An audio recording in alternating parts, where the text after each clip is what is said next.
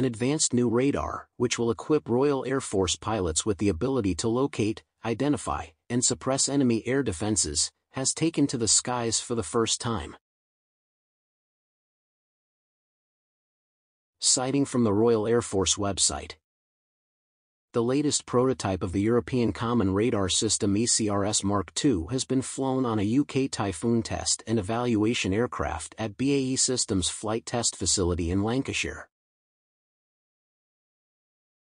The flight is the latest milestone in the ongoing development program for the UK Typhoon and will strengthen the aircraft's control of the airspace and provide cutting-edge electronic warfare capabilities, making it an even more potent part of the NATO's frontline fleet.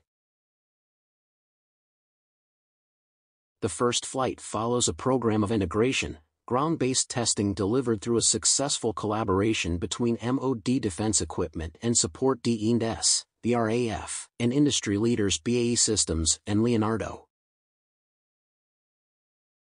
The development of Typhoon's radar supports more than 600 jobs across the UK's combat air industry, including more than 300 in Edinburgh, 100 in Luton, and 120 in Lancashire. And in parallel with the trials, the radar's production design has also been progressing apace. Typhoon export sales have helped to generate more than £30 billion return to the UK economy to date, from an initial investment of £12 billion investment from the UK government.